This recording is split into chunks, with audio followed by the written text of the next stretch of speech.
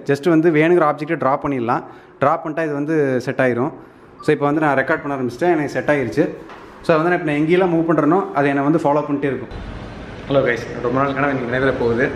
So நான் dream பண்ணிட்டு இருந்த கிம்பிள் வந்து இன்றைக்கி வாங்க போகிறேன். ஆர்டர் பண்ணியாச்சு, அமேசான் வந்து டெலிவரிக்கு வந்துட்டுருக்காங்க. ஸோ அதை வாங்க தான் போயிட்டுருக்கிறேன். வந்தாச்சா? Okay okay. Number 773531. Thank you. So இந்த தம்பி தான் டெலிவரி பண்ணது.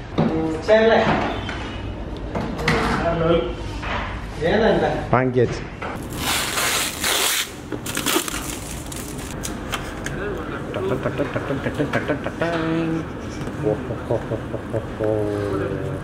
ஹலோ கைஸ், வணக்கம். எப்படி இருக்கிறீங்க? அப்படியே இருக்கேன்.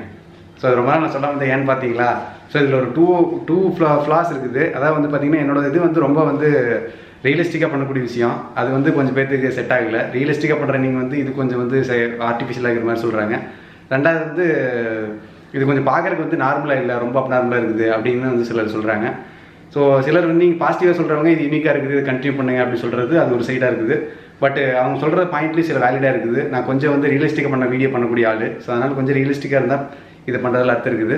ஸோ அதே சமயம் வந்து பார்த்தீங்கன்னா நான் வந்துட்டு இது எப்போல்லாம் ரொம்ப எனர்ஜிஸ்டாக இருக்குது அப்போ மட்டும் யூஸ் பண்ணலான்ட்டு இருக்கேன். ஸோ தட் ஒரு ஒரு ஒரு புதுமையான விஷயங்களை காமிக்கும் போதோ இல்லை வந்து ஒரு பிடிச்ச விஷயத்தை டக்குன்னு பண்ணும்போது எக்ஸைட்டடாக இருக்கும்போது வந்து பார்த்தீங்கன்னா நம்ம வந்து இப்படி தான் அப்படி தான் இருக்கும்னு சொல்ல முடியாது. ஸோ இப்போ நான் என்ன பண்ணேன், இன்றைக்கி என்ன நான் வாங்கியிருக்கேன்னு காமிக்க போகிறேன்னா, ஸோ ரொம்ப நாள் என்னோடய ஆசையாக இருந்த டிஜே ராஸ் மொபைல் வாங்கியிருக்கேன். ஸோ இது வந்து பார்த்தீங்கன்னா ரொம்ப சூப்பராக இருக்குது. நான் ஏற்கனவே அன்பாக்ஸ் பண்ணிட்டேன், ஜஸ்ட் வந்து பாக்ஸ்குள்ளே வச்சுருக்கேன் இதையே. ஸோ இந்த டிவைஸ் வந்து பார்த்திங்கன்னா செம்ம ஸ்டடியாக இருக்குது, ரொம்ப எனக்கு பிடிச்சிருக்குது. நான் நிறைய எக்ஸ்ப்ளோர் பண்ணியிருக்கிறத வச்சுட்டு. ஸோ இந்த விளாக்லேயும் இன்றைக்கி நான் இது ஃபுல்லாக இதை வச்சு நல்லா பண்ண முடியும்னு கவர் பண்ண போகிறேன். ஸோ ஃபஸ்ட்டு வந்து ரொம்ப ஸோ அடுத்து நான் ஃபோனில் மாட்டிட்டு உங்களுக்கு என்னென்னு காமிக்கிறேன். ஸோ இதில் ஒரு ஹைலைட்டான ஃபீச்சர்னு பார்த்தீங்கன்னா நிறைய ஃபீச்சர் இருக்குது. நான் ஃபஸ்ட்டு உங்களுக்கு வந்து இந்த ஆக்டிவ் ட்ராக்கிங் இதுன்னு என்ன எக்ஸ்பிளைன் பண்ண ஸோ காமிக்கிறேன் உங்களுக்கு. ஜஸ்ட் வந்து வேணுங்கிற ஆப்ஜெக்ட்டை ட்ரா பண்ணிடலாம். ட்ரா பண்ணிட்டா இது வந்து செட் ஆயிரும். ஸோ இப்போ வந்து நான் ரெக்கார்ட் பண்ண ஆரம்பிச்சிட்டேன், எனக்கு செட் ஆகிருச்சு. ஸோ வந்து நான் இப்போ நான் எங்கேயெல்லாம் மூவ் பண்ணுறேனோ அதை என்னை வந்து ஃபாலோ பண்ணிட்டே இருக்கும். ஸோ இது வந்து ஒரு செம்மையான ஃபீச்சரு.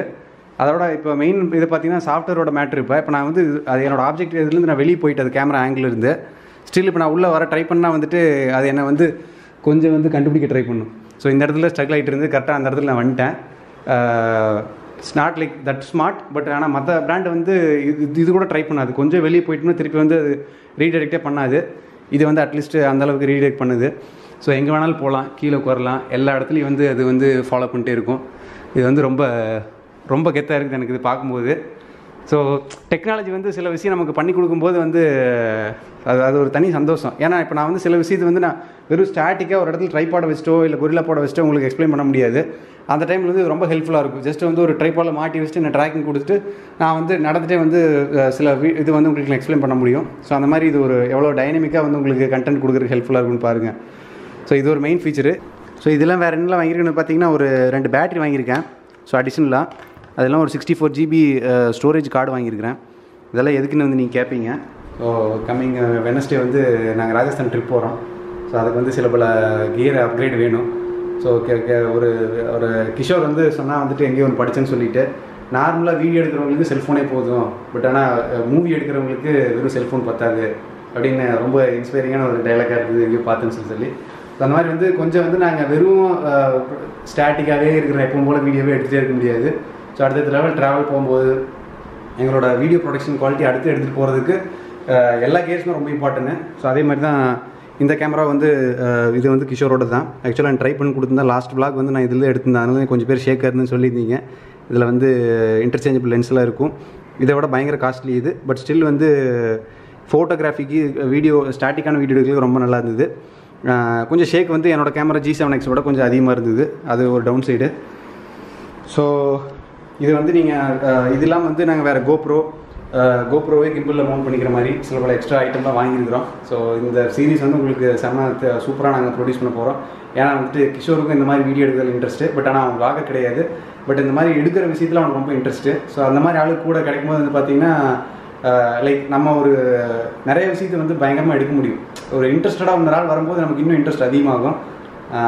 அதனால் வந்து உங்களுக்கு பிடிக்கும்னு நினைக்கிறேன். மறக்காமல் வந்து அந்த சீரிஸ் வெயிட் பண்ணுங்கள், பயங்கரமாக வரப்போகுது. அது மட்டும் நான் உங்களுக்கு கேரண்டிட்டாக சொல்கிறேன்.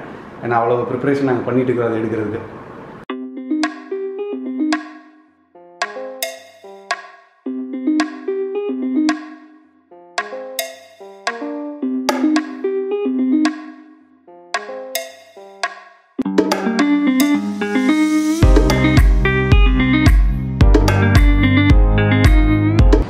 மோட்ஸ் இருக்குது. இதே மாதிரி வந்து மோஷன் லேப்ஸ்னு ஒரு மோட் இருக்குது. ஸோ பாயிண்ட் ஏ வந்து நம்ம செட் பண்ணிடலாம். லெட்ஸே பாயிண்ட் ஏ நான் செட் பண்ணிட்டு இந்த ஜாய்ஸ்டிக் வச்சு நான் பாயிண்ட் பிக்கு மூவ் பண்ணிக்கிறேன். ஸோ பாயிண்ட் பிக்கு மூவ் பண்ணிட்டு இந்த பொசிஷன் செட் பண்ணிடுறேன். ஸோ இந்த ரெண்டு இதுதான் A and B position. So once நான் நெக்ஸ்ட்டு கொடுத்துட்டு என்னோடய டைமிங் எவ்வளோ ஃப்ரேம் வச்சுட்டு கொடுத்துட்டேன்னா ஸோ அதுவாக கேலிபர் ஆகி இந்த டைமுக்கு வந்து உங்களுக்கு வந்து ஒரு மோஷன் லேப்ஸ் எடுக்கும்.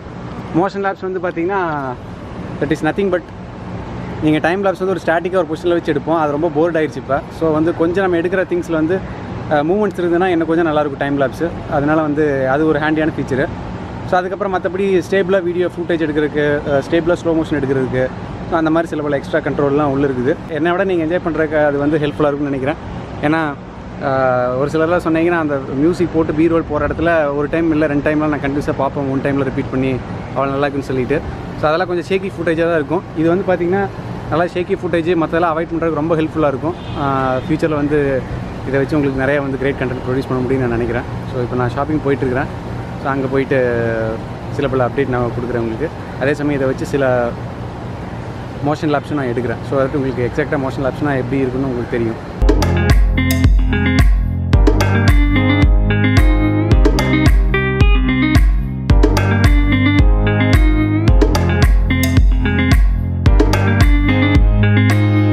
நீங்கள் ஃபோரம் விஜய் மால் வர்றீங்கன்னா வந்துட்டு எப்பவுமே வந்து பார்க்கிங் லாட்டில் வந்து உள்ளே போய் காசு கொடுக்கணும்னு அவசியம் இல்லை. இந்த லொக்கேஷன் வந்து பார்த்திங்கன்னா லோக்கலுக்கு மட்டும் தான் தெரியும். எக்ஸாக்டாக இந்த ஃபோரம் மாலோட ஆப்போசிட்டில் தான் இந்த சந்து இருக்குது. நீங்கள் கொஞ்சம் மெதுவாக வந்தீங்கன்னா அந்த சந்தை நீங்கள் ஈஸியாக கண்டுபிடிச்சிடலாம். இப்படி தான் அந்த சந்து இருக்கும். ஸோ தட் ஃபோரம் மாலுக்கு நம்ம வந்து டிக்கெட் கொடுக்கணும் அவசியம் இல்லை. இல்லை ஒரு மணி நேரத்துக்கு 25 ரூபாயிலேருந்து 50 ரூபா வரைக்கும் ஒன்று வாங்குவான். நம்ம தேவையில்லாமல் எதுக்கு அவங்களுக்கு போய் பணம் கட்டணும். ஏற்கனவே அவங்க ஷாப்பிங் மால் வாங்க போகிறதுக்கு செலவு பண்ணுறதுக்கு உள்ளே போகிறோம். ஸோ திருப்பூரில் வந்து டிஷர்ட் வந்து கம்மியாக இருக்குன்னு எல்லோரும் வந்து கேட்டிருந்தீங்க. அந்த மச்சான் நம்பர் கொடுன்னு சொல்லிட்டு. ஸோ அவர் வந்து ஃபுல் டைம் ரீட்டைல் பிஸ்னஸ் பண்ணிகிட்டு இருக்காரு. அவர் வந்து லோக்கலாக சேல் பண்ணுறது இல்லை, இன்டர்நேஷ்னலாக வர ஆர்டர் மட்டும் எடுத்து தான் வந்து ஷிப் பண்ணி அவர் பண்ணிகிட்டு இருக்கிறாரு. ஸோ இங்கே வந்து நம்ம ஃபோரம் வந்து கீழே வந்து ஸ்பார்னு ஒரு மார்க்கெட் இருக்குது. ஸோ அங்கேயே வந்து பார்த்திங்கன்னா திருப்பூரோட ஈஸி பைன்னு ஒரு பிராண்ட் இருக்குது. நல்ல காஸ்ட் அஃபோர்டபுளாக தான் இருக்கும், எக்ஸ்பென்சிவாக கிடையாது. ஸோ நீங்கள் அங்கே வந்து ட்ரை பண்ணி பார்க்கலாம். இந்த ஈஸி பையில் எல்லாமே வச்சுருக்காங்க. ரைட் ஃப்ரம் கேர்ள்ஸ், பாய்ஸு, இன்ஃபேன்ட்ஸு, குழந்தைகளுக்கு எல்லாமே வச்சுருக்காங்க. இது வந்து பார்த்திங்கன்னா இந்த செட் வந்து பார்த்திங்கன்னா 200 ரூபா. ரொம்ப சூப்பராக இருக்குது, ஒர்த்தாக இருக்குது. மேலே கீழே தனியாக கீழே இருக்கிற ஷார்ட்ஸ் மாதிரி நல்லா பண்ணுறாங்க. இந்த ஈஸி பை தான் அந்த பிராண்டு, நல்லா இருக்குது. இந்த இதில் எல்லாமே நீங்கள் வாங்கலாம், ரொம்ப நல்லா இருக்குது.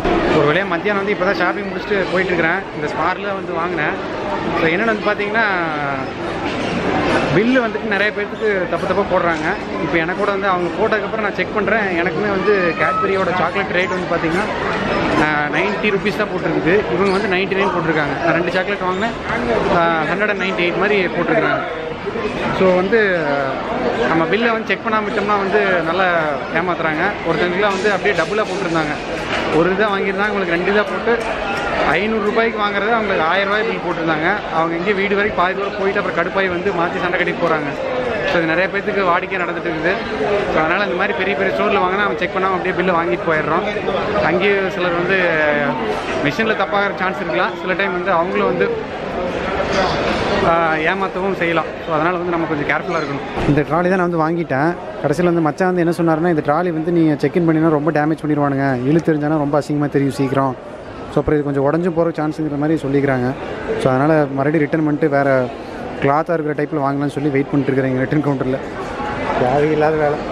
ஏற்கனவே ரொம்ப அலைஞ்சி எல்லாம் ஷாப்பிங் முடிச்சுட்டு போயிருக்கு. இப்போ தான் ஷாப்பிங் முடிச்சுட்டு போகிற நேரத்தில் இந்த மாதிரி வந்து கீழே இருந்துக்கிட்டு எனக்கு எடுக்கவே இல்லை இன்டர்நெட்டு. அதனால் அவர் கூப்பிட்டாரு, என்னால் திரும்பி பேச முடியல. கரெக்டாக நான் பில் போடும்போது அவர் கூப்பிட்டாரு. இல்லைனா அப்போ வந்து என்னால் எடுக்க முடியல.